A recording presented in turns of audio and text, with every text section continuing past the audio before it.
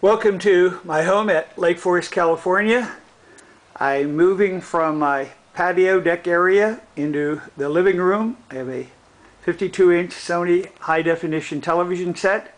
The television set has an interesting image onto it, and that image is from the wireless transmission system that I developed that is integrated directly into a GoPro high-definition video camera.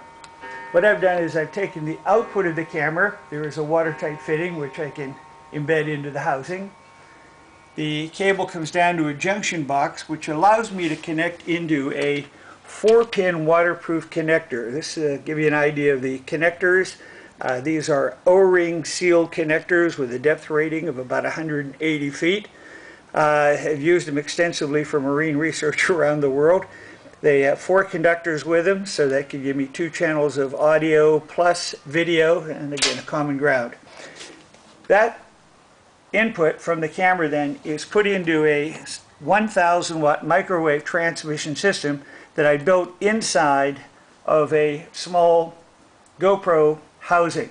As I mentioned at the show, I would put the antenna at the top, heat sink at the back, and of course with the extended area we'd have a chance to put the battery inside. Not having that extended back, I built up a small 3-cell LiPo pack, about 1,000 milliamp hours, which will power it for over an hour. This again is a 1,000 watt unit, not transmitting at 2.4. You can see there is absolutely no interference on the video, despite the fact, well, hopefully my camera will lock in here, despite the fact that we've got all kind of wireless networks going in around.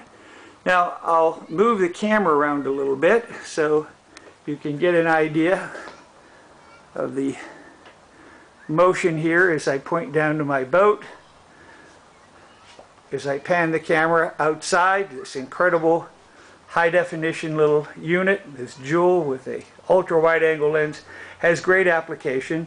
And of course, as I move the camera closer, you can see the placement of the housing on my electric boat, illuminating an LCD display in the foreground.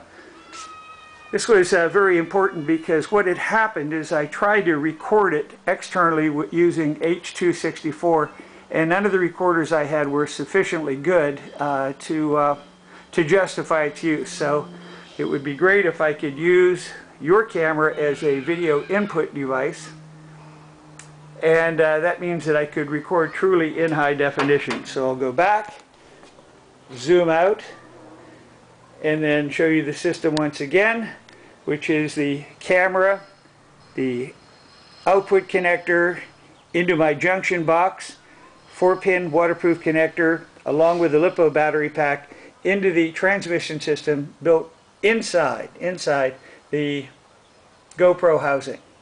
That's the end of this introduction from Joe Valencic, Quest Tech, Lake Forest, California.